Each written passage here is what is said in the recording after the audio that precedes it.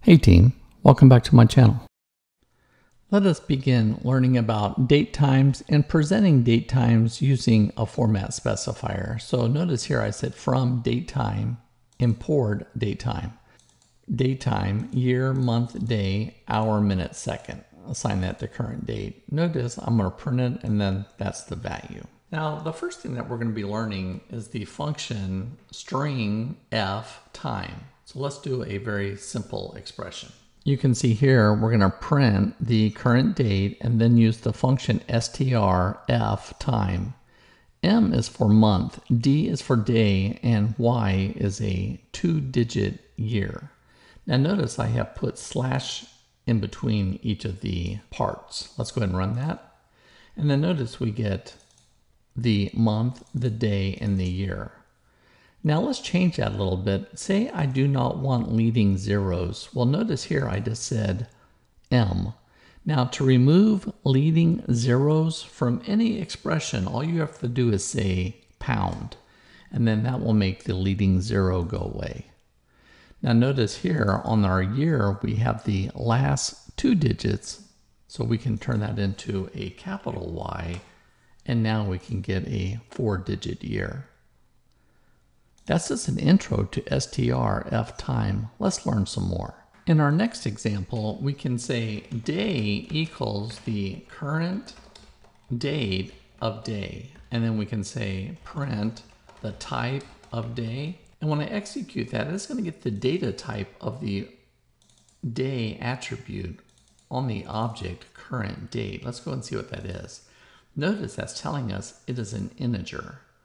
But when I say day equals the current date, now guess what we're going to be using here? String f time, and then we just say %d.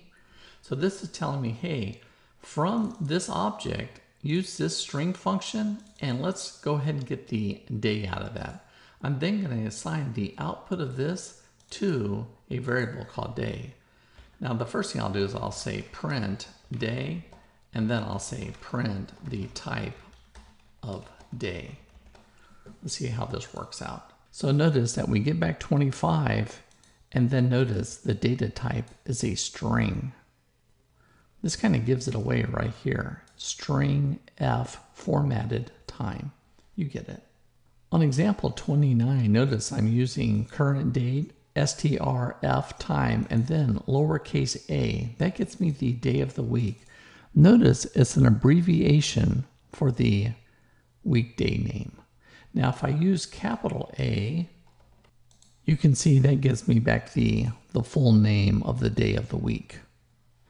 In 31, notice that we're using %b lowercase, and that gives me back the abbreviation for the month name.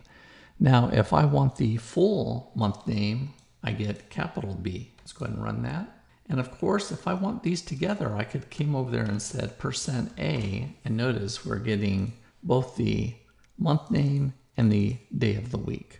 Now remember, the Julian is the number of days from the beginning of the year until today. Remember, today's for current date is 9/25 of the year 23. Now look what else we can do with this. We can come in and say, okay, let's go back to January the 5th, and notice I have a %j. You know %j is Julian. Let's go ahead and execute that. You'll notice that it's led by zeros. Now above, we showed you how to get rid of them by using the pound. So all I have to do is come in here and say pound, re-execute this, and you'll see the zeros go away. You see that? Nice. Let's look at the next exercise. We're going to be looking at Sunday as the first day of the week. As you can see here in 2021, January the 1st falls on a Friday. The 2nd is the 2nd, and the 3rd is a Sunday, and this is when the week begins for this format specifier. So any date before that first Sunday will always be 0. So the 1st and 2nd will always be 0. Let's take a look. As you can see, the 1st and 2nd fall on Friday and Saturday. We just learned week begins with Sunday, so 1 and 2 would be 0. Let's prove that. So notice here, we're going to come into here and say 1, 1, give me U. That right there should give us 0. Now if I come to the second, that should give us 0. And now I'm going to go to the third, and that should give us 1.